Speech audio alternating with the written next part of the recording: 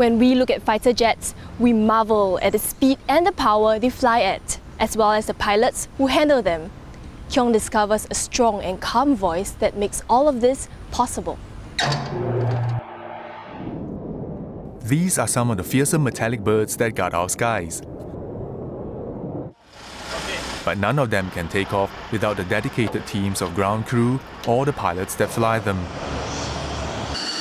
And even then, man and machine can't make a move without clearance from one single voice. We're here in Keong Air Base, and behind me is the air traffic control tower that oversees the runway. That voice, which the pilots listen to, sits in a cabin right up there, with a full view of what's happening on the airfield. Highway 76, proceed along the Whiskey Air to Whiskey 6. Meet the voice, Sharon Kaur, air traffic controller from the Flying Support Squadron.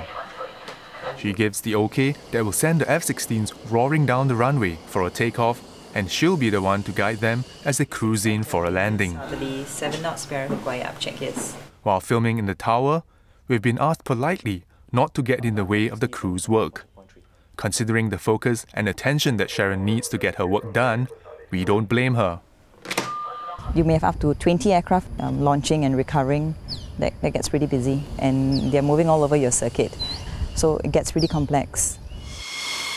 We may think that Sharon is just a voice to the pilots, but it's definitely more than that. With this much speed and power moving on the runway,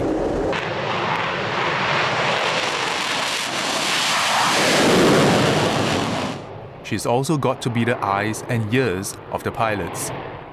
We don't scan the runway carefully when there happens to be a vehicle on the runway and you clear the aircraft to take off or to land. That will lead to a horrible situation. I also have to take into consideration circuit traffic.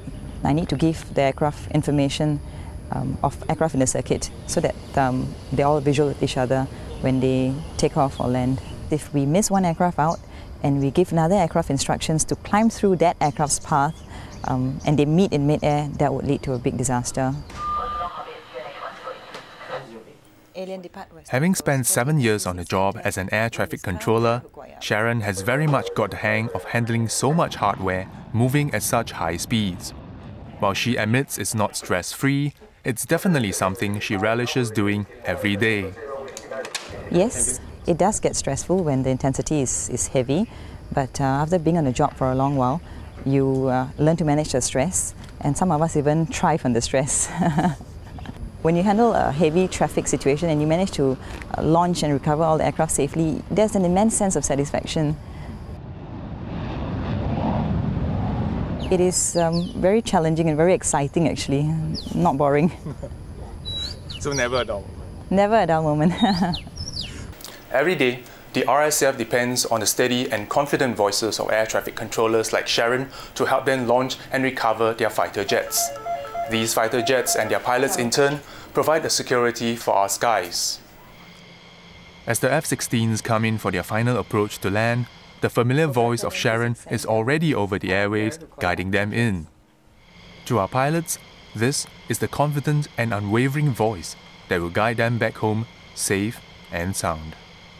When you hear the voice that's very composed, that's very steady, you place a lot of confidence and faith in the fact that this voice knows what she's doing, and so that we can actually be sequenced safely in order to land. Welcome home, Cobra.